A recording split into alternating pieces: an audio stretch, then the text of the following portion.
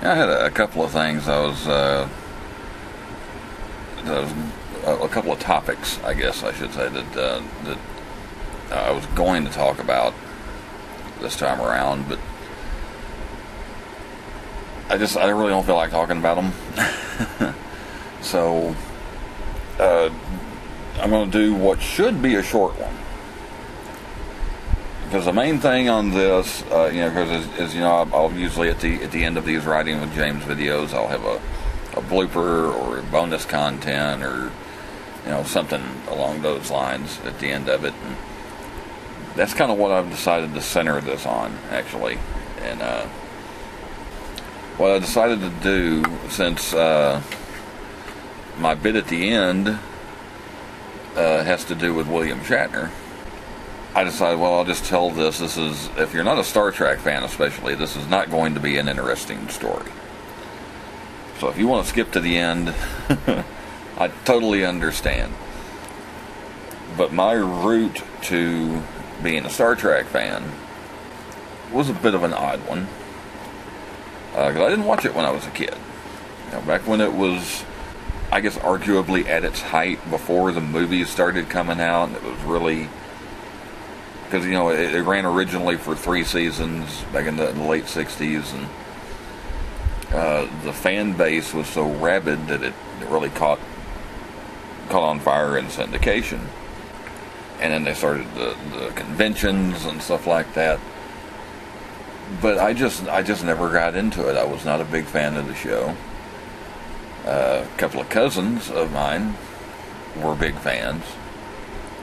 And then we flash forward into the the late 80s. And they came out with Star Trek: The Next Generation. Well, at first I was like, well, I didn't care for the original show, so why bother with The Next Generation?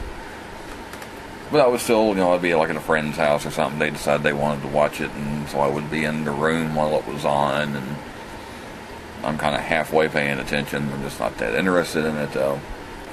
And then my cousin found himself in a position where he didn't have cable. And he loved the show. And so he asked if I would tape it for him. I was like, yeah, I can do that. I had a VCR. Okay. So I would tape Star Trek: The Next Generation for him, and I'd go over there and I'd watch it with him. Even though I wasn't, that interested, I'd go ahead and stay there and watch it with him. I was doing it for him. And we went through that for, a month or so. And even though I was not really that interested in the show, there were parts of it that would catch my attention. I did find myself becoming a Worf fan. And that's what kind of turned the tables for me. I don't even know what the actual name of the episode. I could probably look it up. In fact, let me see if I can do that real quick. Okay, the actual name of the episode was called Parallels. It was the 11th episode of the 7th season. So we're 7 seasons into The Next Generation. And I've kind of had this passive, almost interest in the show. Then along came this show called Parallels. Now, for a long time, I didn't even know what the name of it was. I just called it the Worf episode. And didn't even spell it right on the VCR tape. I spelled it W-A-R-F. I didn't know how to spell Worf. And if you're not familiar with the episode, Worf is coming back from and I'm never sure how to pronounce this, but a Botleth tournament. It's that sword thing he had. They would have these tournaments. He was coming back on one of the little shuttles, and he kind of blacks out for just a split second. And he gets himself together, and he comes back in. Well, it turns out something has happened. Somehow or another, he's jumping from one dimension to another. And the signs of it are very subtle at first, like it's his birthday. Well, they decide he gets back, they're going to give him a birthday party, and they've got this cake, and the cake is chocolate cake. Well, and he has one of his little spells where he kind of almost passes out for a second, and all of a sudden the cake is yellow. And he brings that up and says, hey, I thought that was chocolate cake. And they just kind of blow it off.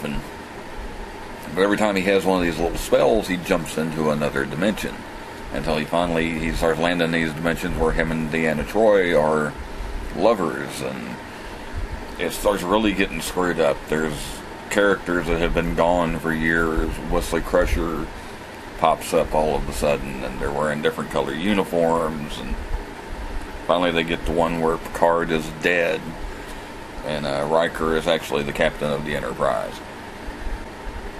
And I've always been a little bit of a sucker for the time travel, dimension jumping, anything like that, stuff like Sliders and Quantum Leap, but that's the one that got me hooked. I really liked that episode, and so I started paying more attention and actually became a pretty big Star Trek fan. Now, the great thing for me is, like I say, we're 7 seasons into the Next Generation. I've got the entire series now. I can go back and watch.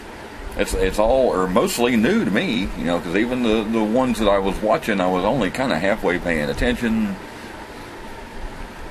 I didn't really watch a whole lot of the first 2 or 3 seasons, and so I had the entire series to go back through, and so it was all new.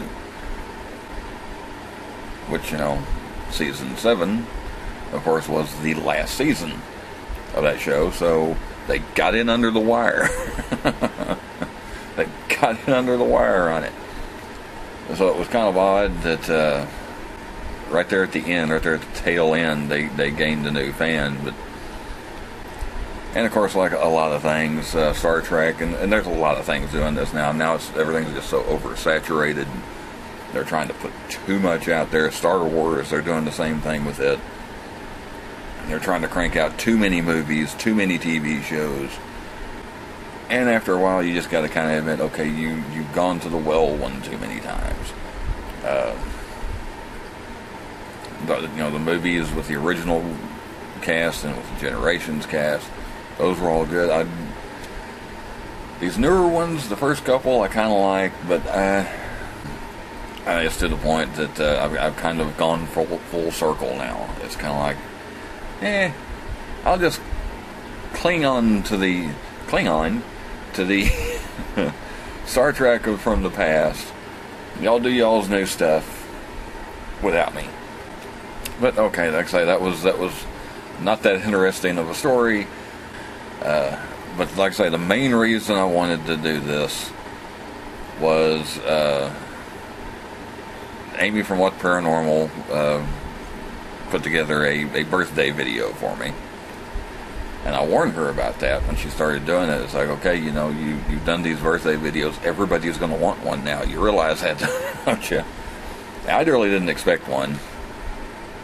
But she did one anyway. And a lot of great people took time to be a part of it. Player and Tampa J, and Rich from the Steel One, and George from George TV The Fam, and just a whole bunch of people took the time to wish me a happy birthday. But I think all of them, everybody that participated, and I'm going to leave a link to the video. It's on What's Paranormal's channel. I'm going to leave a link to the entire video. Everybody that participated in that video, I think they would all agree that Pickle from YouTube Watcher Pickle, he stole the show on this one. I don't know where he got this, but it may be the funniest damn thing I've ever had anybody do for my birthday. So I want to show you the end of the video. This is what Pickle sent in, his contribution to my birthday video. And yes, William Shatner is a part of it, which is the whole reason I talked about Star Trek. Okay, well, thanks for coming along for the ride. Hopefully it was a short one. I'm not even sure how long that's going to end up being. Next time I'll have something a little meatier. I just kind of need to take a little bit of a break. But thanks for watching, and I'll see you next time. I'm William Shatner. I've done a lot of things in my career, but this takes the cake. This is so cool. You, James, today, it's all about you. You were born today. It's your birthday. It's exciting. It makes me want to celebrate. Makes me want to get up out of this chair. Makes me want to sing. Makes me want to dance. Makes me want to shout. Kick my heels up. Throw my hands up. Toss my head back. No, really, people should be shouting your name in the street. Come on now, sing that song. Sing it out loud. I want to celebrate. Put it up in lights. It's your birthday, happy birthday. See, no one else deserves to be celebrated like you because you are the best. I want you to know. I want you to know. I said I want you to know. I want you to know right now you make me want to shout. That's right, you make me want to shout because there really is no doubt. You know what I'm talking about because you make me want to shout.